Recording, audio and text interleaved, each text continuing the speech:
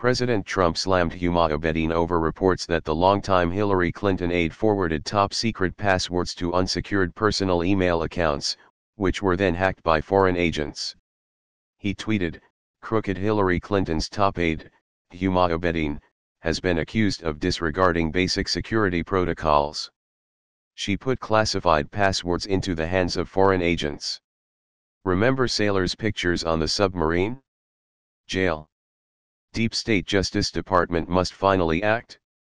Also on Comey and others, he tweeted. As reported by the Daily Caller, Huma Abedin forwarded sensitive State Department emails, including passwords to government systems, to her personal Yahoo email account before every single Yahoo account was hacked, a Daily Caller News Foundation analysis of emails released as part of a lawsuit brought by Judicial Watch shows. The U.S. later charged Russian intelligence agent Igor Sushchin with hacking 500 million Yahoo email accounts. The initial hack occurred in 2014 and allowed his associates to access accounts into 2015 and 2016 by using forged cookies.